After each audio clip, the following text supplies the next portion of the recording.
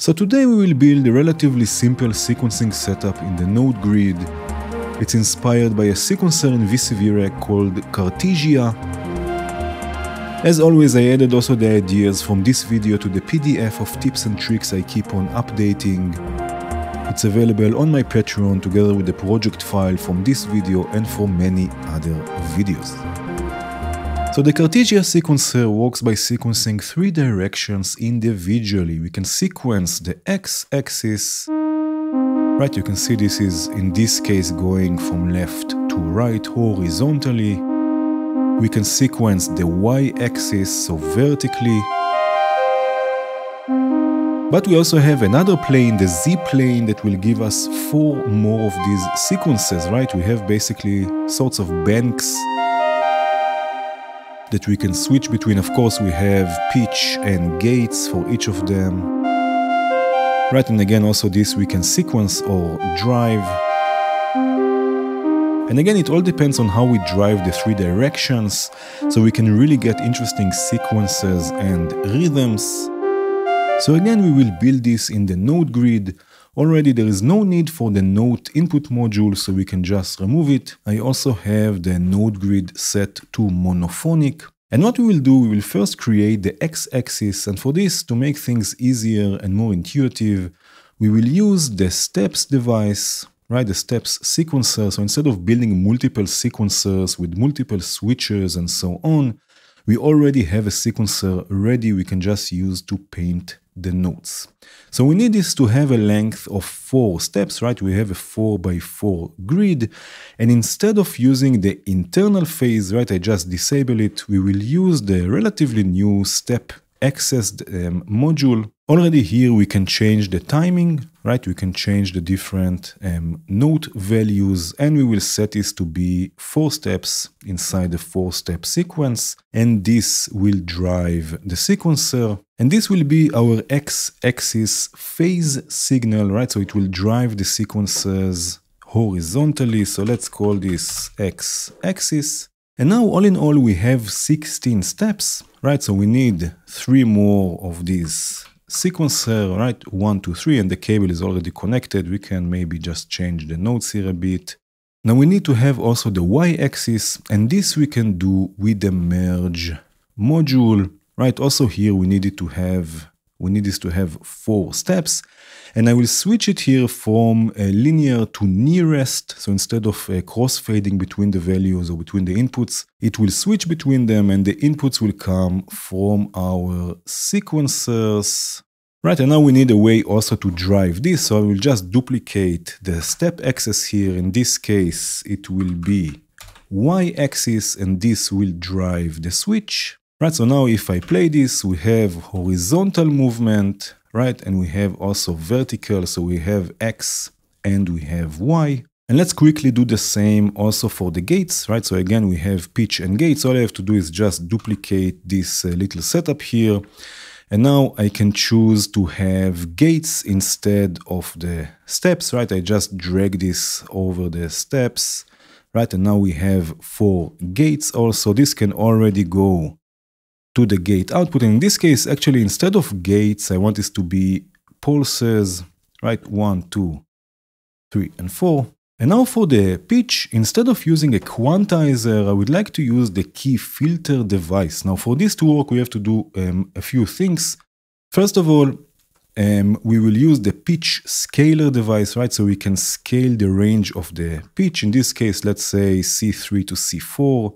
To C5, sorry, so we have 2 octaves. And now instead of sending this to the output, from my experience, this will not work with the key filter device. What we have to do is use the modulator out, right? Send this or connect this to the pitch scaler, and then modulate or control the pitch output fully, right, all the way up. And now if we use something in the post effects here, in the node grid, right, we can use the key filter, and now this will work as expected. So again, now we can just use or select a key that you want, a scale that you want, instead of having to enter the individual notes. And again, now we have X and Y. So if I run this, right, let's say that we have a few of the gates here.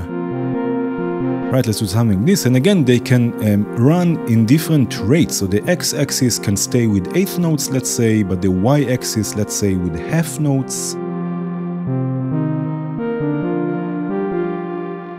Right, so now we have a longer sequence, pitch and gates.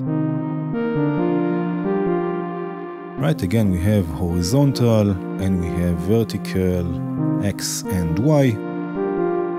And now to have the z-axis, all we have to do is have 4 copies of this setup, right? So the x-axis and y-axis will leave, and the pitch scalar will leave, right? Also the note out, we don't need copies of this. This will be just 1, but then we need 4 more copies of this setup here, right? Let me select everything. So we have 1, then we have 2, right? We have 3, and then of course it goes down here. We have 4, right? So we have 4 copies of this. This might look like a mess now, but you will see in the final version it's quite clean and easy to use. But now we need a way to drive also the z-axis. So we will use 2 more switches, right? We need 1 for pitch and 1 for gate. So if I duplicate this, of course, this will also go down. But I just have to remove the cables, and let's say that this will be the switch for the pitch, right? And we need another one for the gates, right? So I can connect the 4 pitch sequences, 1, 2, 3, and 4 to one switch, and then the 4 gate sequences to the second switch in the same order, right? So we have the same pitch and gates for all the sequences. And now again, we need another phase signal to drive this, right? So we have X, Y, and I will duplicate this, and this will be our Z or Z, depends where you are living, right? And this will drive both switches. And now one switch will go to the pitch output. In this case, of course, it's the scalar, and one will go to the gate output. And now we have also the Z plane, right? And again, also here we can choose a different duration, right? So in this case, let's go with 1 bar. And now if I hit play, right, we have X, we have Y, and we have Z. Right, and of course we need also to make some changes because otherwise everything will sound the same. Let's say that the second sequence here will be a bit less full here, and then here we'll have something like this, just so we can listen to the differences, right? And of course you can change also the notes.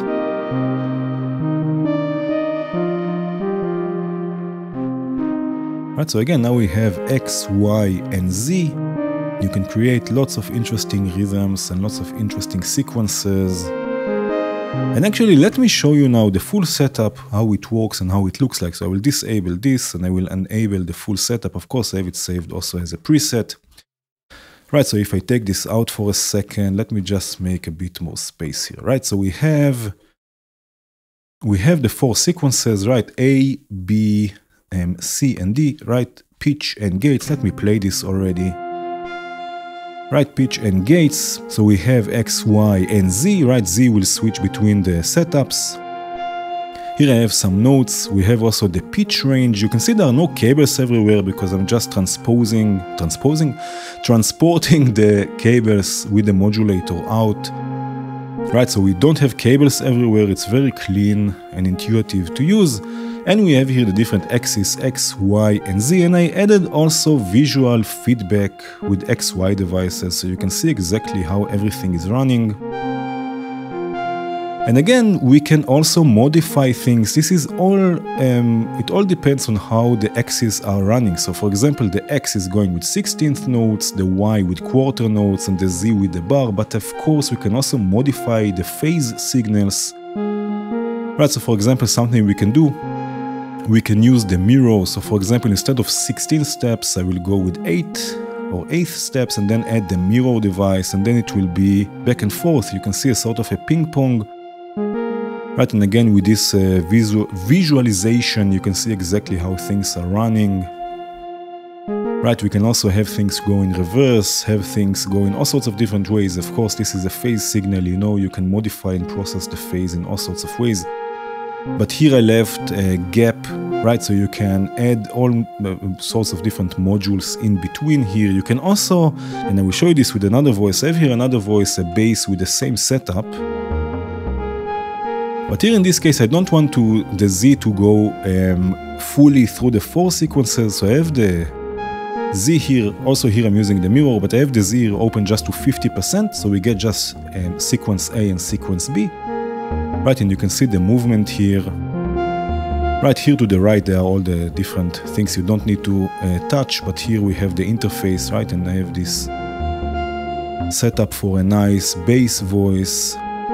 Right, in this case the range is also different, right? So you have a really fun setup that you can experiment with for rhythms and for pitch, right, with X, Y, and Z. I have here a few more voices, but before I bring them in, thank you so much for watching. I hope you enjoyed this video.